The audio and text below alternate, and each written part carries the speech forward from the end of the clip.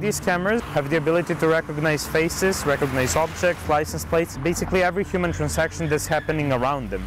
All these data are then being stored into a database which is managed by the Ministry of Interior and the police, which can then analyze them and cross-reference them with other data sources and other pieces of information they might have.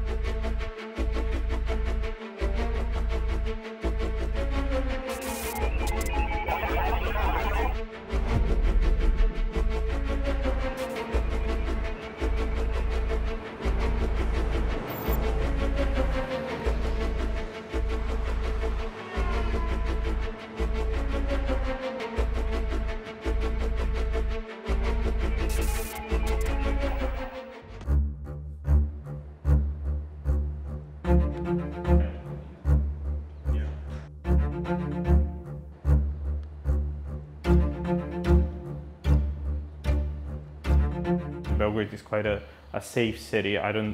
We don't think as experts that there are any reasonable foundations for implementing such an intrusive system in a city like Belgrade.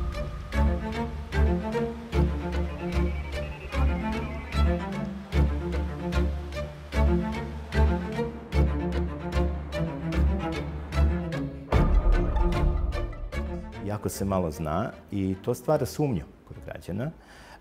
Upravo je to ono što ne bi trebalo da postoji.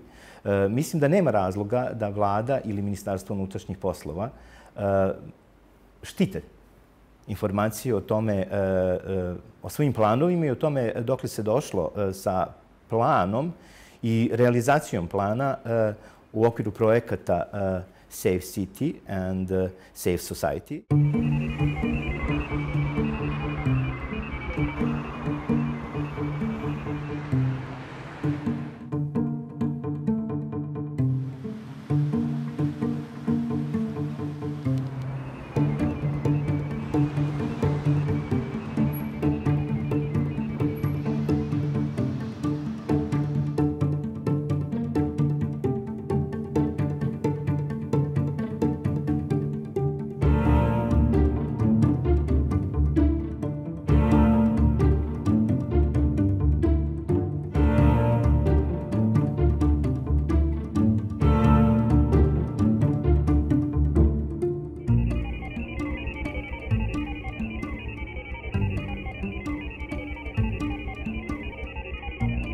I can say, no, I'm not a criminal, I don't care. I mean, as usually people say, I don't have anything to hide. Where I go, what I do.